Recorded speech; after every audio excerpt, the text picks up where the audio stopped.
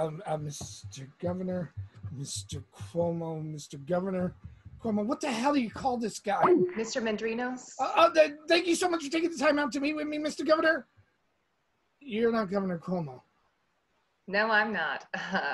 About that, Mr. Mendrinos, the governor's tied up and asked me to take this meeting for him. I'm Amanda Nicholas, and I'm one of the second undersecretaries on COVID compliance, regional small business liaison for the Southern District, and senior second vice chairwoman overseeing cabbage farming in Penn State, New York. Let's get to your issue.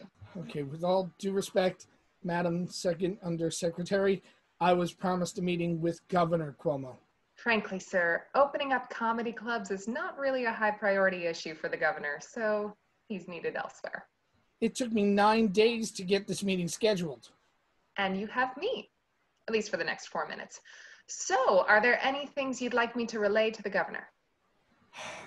Well, essentially, he says that comedy clubs are not essential, and they're not. Mr. Mendrinos, they will be opened in due time. Please just be patient. Frankly, it's such a small demographic of people that this impacts. It's a low priority. You mean because there's not enough of us to impact an election? Your words, not mine, Mr. Mendrinos. Here's what I'm going to say. You may need to check your statistics. You know, downstate, a full 46% of all the residents of Brooklyn identify as stand-up comedians or improv actors. In Astoria, the number rises to 53%, with another 17% on top of that seeing themselves as storytellers.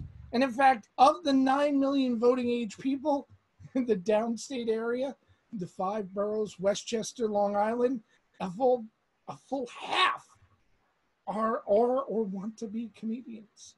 Downstate is literally infested with performers. Still.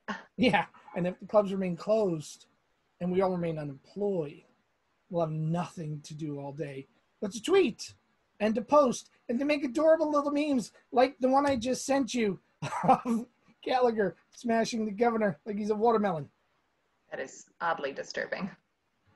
Yeah, well, we could just remix Dennis Leary's song Asshole with the governor's speeches. While your threats are impressive, the governor isn't afraid of some bad tweets, Mr. Mendrinos. He's taken on Trump.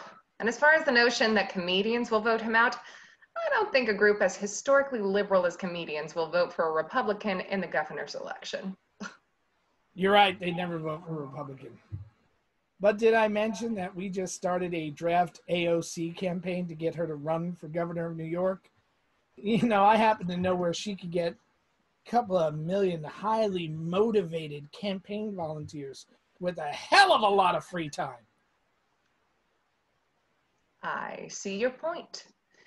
And I'm sure once the governor is aware of the gravity of this situation, he'll come up with a plan to help. Well, thank you so much for your time, Second Undersecretary Nicholas. Thank you, Mr. Mendrinos. Man, these comedians are no joke.